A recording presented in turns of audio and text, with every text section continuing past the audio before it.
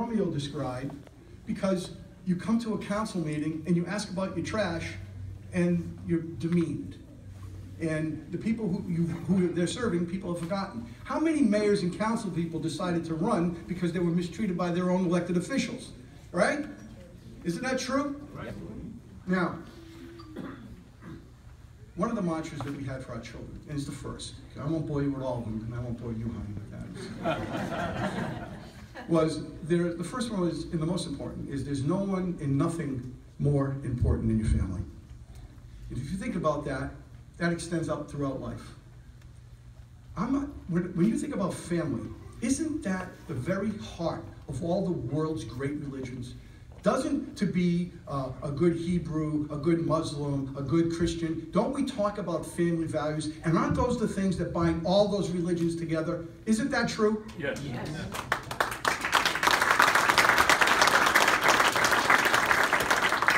For me, it starts with family. And I'm the first college graduate of my family's generation. I'm the oldest of many grandchildren.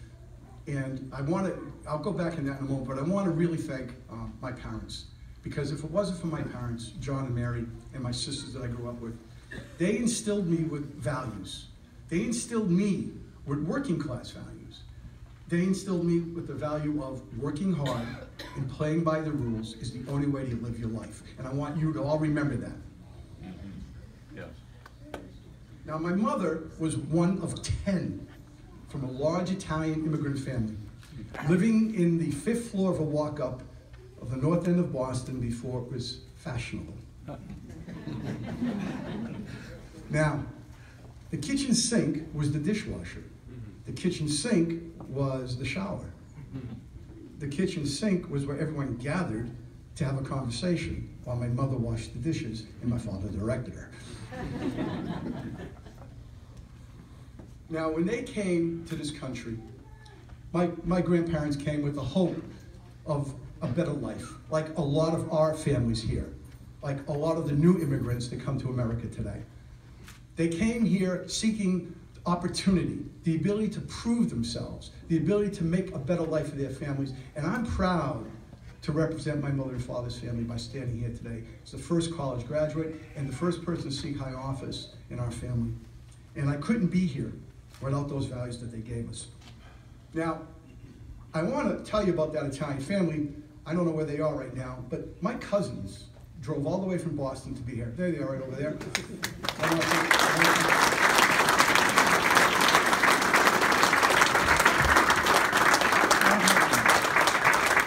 Now, I have to tell you, one of my cousins is dear and near to me. He's my godson. And we've exchanged a great relationship through the course of his life. We've endured the loss of his dad, my uncle. And he's a great man, and he's one of the leaders of our family up in Boston. And Greg, my godson, one of the best bass players in the music business, is sitting right over there.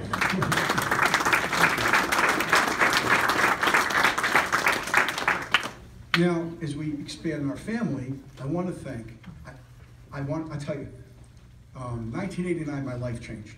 I sat next to this woman on an airplane who looked like she needed some sleep. She was wearing black t-shirt, black pants, black shoes, and black eyes for being a resident, a third-year resident. In those days, they used to work 36-hour shifts, take 8 hours off, and go back and do another 36 hours. I offered her some sugar, and she accepted. That was a groundbreaking moment in my life because I met someone for the first time who wanted to be a partner. Someone who demonstrated to me what the true value of family is. And she's from Ohio, and she represents the sensibilities of, as you would imagine, from a Midwesterner. And she taught me how to be kind, and she taught me how to be gentle. Because, let's face it, an Italian from the North End wasn't too gentle and kind.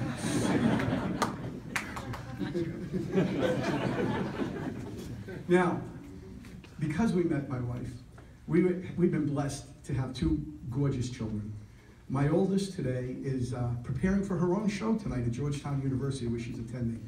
She'll be staying on at Georgetown next year. She's a senior. She's going to be following her mom's footsteps and be going to Georgetown Medical School. And I just want to throw Jessica, my daughter, a shout out. Can you all just shout out Jessica? 1, 2, 3. Jessica! Now, my youngest daughter, who witnessed the trials and tribulations of an oldest daughter and her dad's relationship, and having the ingenious genes of her mother and friends, decided that she would take a different track with Dad. Let's make Dad a little bit more comfortable. And Allison, I want to thank you for being part of my life and showing me that everything that we do for people is imbued in you and how you started your collegiate career at Fordham University. Give a shout out.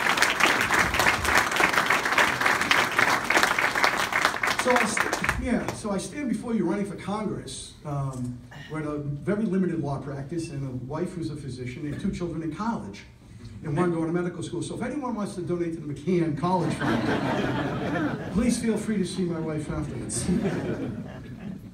Now, some of you have gotten to know Sharon. Through the years, it's been very difficult because as a high-risk obstetrician, she works many hours, constantly being on call, unable to attend the various political functions and social events that she wanted to do because she was out there working to save, on behalf of women's health care, to save women who literally, as the mayor so eloquently put it, save people, save women and babies to make it to term. Women with lupus, women with cancer, women with AIDS. That's who my wife is. But I want to tell you, aside from the professionalism that she displays and the kindness and the gentle persona that she is one of the most, in fact, she is the best mother I've ever seen in my life.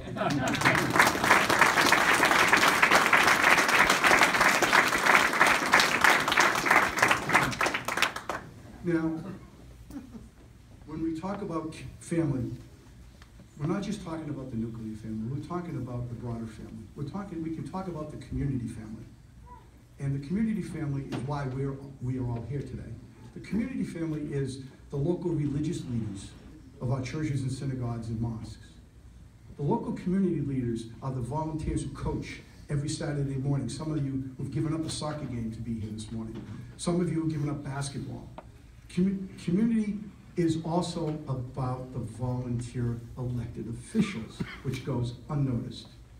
Now, the family is also inclusive of friendships that you've established over your long haul in your life. And I've been blessed to have friends of mine come who've actually grown up with me through the years. And I want to throw a shout out to all my pals back there who've grown up with me, all my baseball buddies, all my basketball buddies who have endured. In fact, one of them said to me, "I hope you give a speech better than you throw a pass." I didn't know I was that bad passer. But the local leaders in the mayors and council, who many are here today to support our effort to take CD5 back. This is not John McCann. And anyone who's been on our campaign, who's been on the campaign for the last few weeks knows that my view of CD5 is not that one man is there to run the show. This is a team effort. And the broader community and family is going to join that team. We are here to support our communities.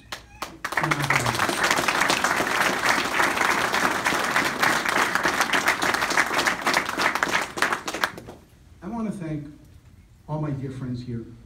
Mayor, what you talked about, I hope everyone heard what she talked about. I hope everyone listened to what she had to say about our politics and about people who wish to seek to divide us.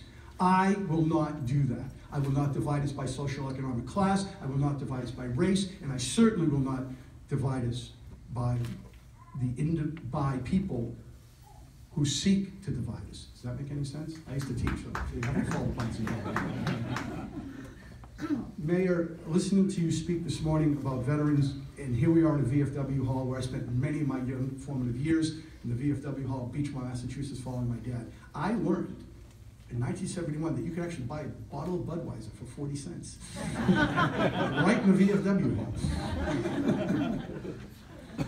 I want to thank you for acknowledging the importance of veterans. In fact, as I was listening to you, I can't get the images of my dad out of my head. He's 81 years old. He's currently receiving care from the VA 3 times a week. They come in to visit him. And there's no doubt that they do a great job. But what I also know is we are in drastic need of a recommitment, a reboot to support the veterans of this country and improve the services that they have.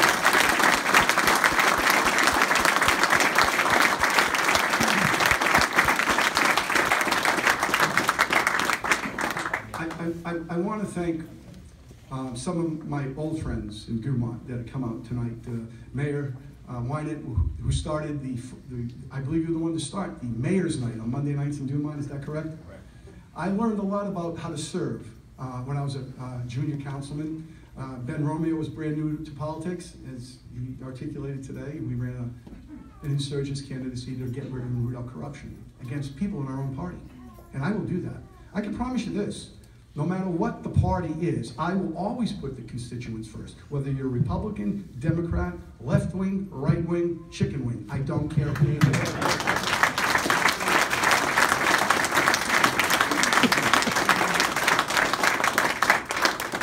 I really want to thank Ben Romeo. If you heard him speak this morning, it was a tone, and I thank him for that. You know why I thank him for that? Because as Mayor from Norwood, from Bergenfield said, you know, I know that you're doing a good job because you got Ben Romeo to come out. and I want to thank you, Mayor, for your insightful approach to politics in Bergenfield. It is not easy, and it's not going to be easy for you this year, but I want you to know this. The citizens of Bergenfield are lucky to have you.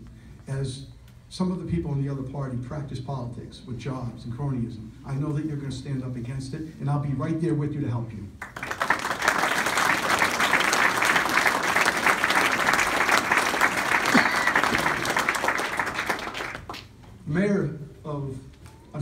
The sheriff of Sussex County drove all the way here to be here today. I want everyone to give him a big round of applause.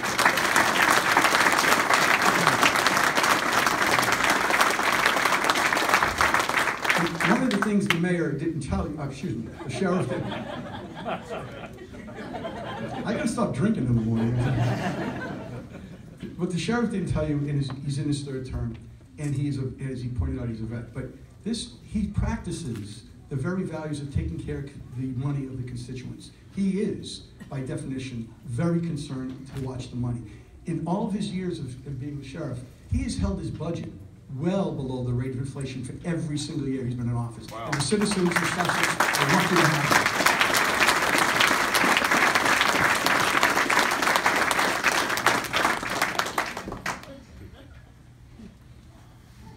Friends, relatives, friends, I want you to meet the future of our party right here, standing right before you.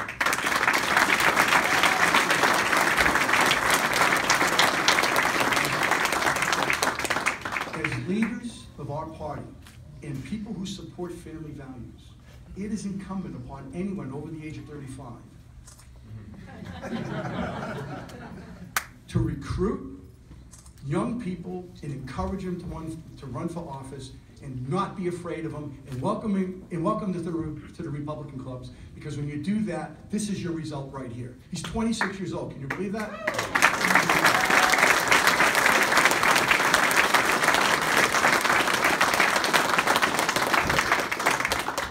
Now, he also ran in Paramus for the running mate, and he fell really just short. I want to acknowledge Mohammed Redder right over there.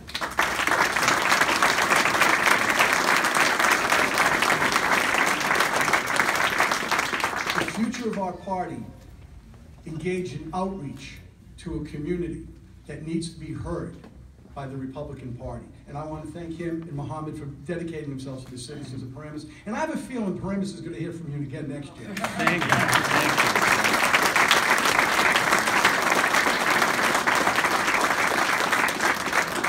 Now, I only have one request of this young 26-year-old. I noticed you were standing on this side of the stage next to my daughter. I would prefer...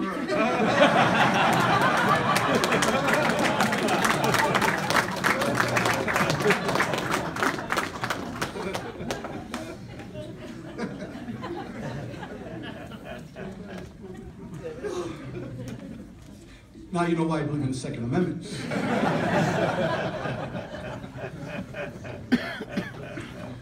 Now, sorry, honey. Can't help myself. Now, you know, I was going through my notes and preparing today's speech. Most of you know I taught economics and political science at Pace. And one of the things that struck me about last year's campaign in this district, Jersey values and no sign telling the voters what party you are identifying with. I